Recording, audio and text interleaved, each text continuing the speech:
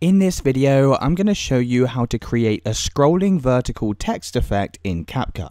So if you want to create a text effect like the one you see on the screen here, maybe you want to add some ending credits, then I'm going to show you exactly how we can do this. Now, the first thing we need to do is just head over to our CapCut project. You can see I've already imported my video footage to the timeline. Now, in the top navigation, click on text, and then where it says default text, we're just going to drag this over to the timeline like so. Now, what you need to do is just drag the edges of this text layer to make it bigger. Now, don't worry too much, as we can also resize this later on as well. And then what we're going to do is just position this so it starts at the end of our video footage. Now, the next thing we need to do is type in some text or some credits that we want to be displayed. So I'm actually just going to generate some sample text from ChatGPT that I'm going to use for this demonstration. So once you have your text, head back over to CapCut and get rid of this default text on the right hand side, and then you can simply right click and paste in the text for your credits. Now that you have the text on the screen like this, what you can do is customize the font and the sizing and things like that. So I'm just going to change the font over here. I'm also going to make the font size slightly smaller like so. And once you're happy with the customization, what you can do is scroll down on this right hand window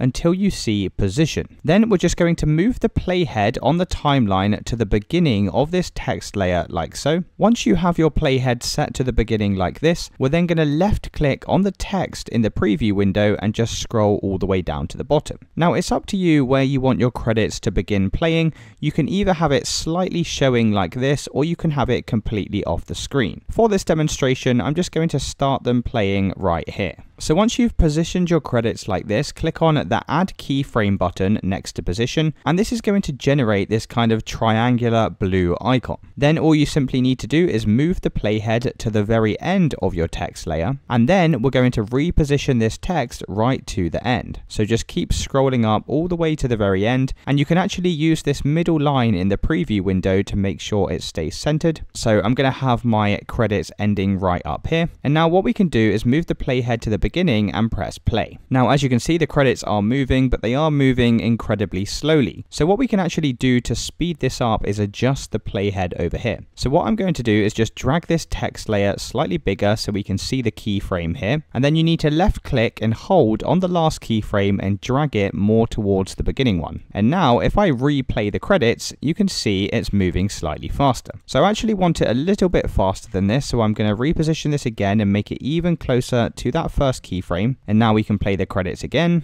and you can see it's playing at a reasonable speed. So you can basically play around with this and either make it faster and slower by adjusting this last keyframe to the left and the right. Once you're happy with the final placement of the keyframe and you're happy with the speed, we can then drag this text layer to where we want this to finish. So I'm going to have mine ending around about there. So now if I play this from the beginning, it looks like this, and it's really as simple as that, guys. If you did find this video helpful, then let me know in the comments, and I'll see you in the next one.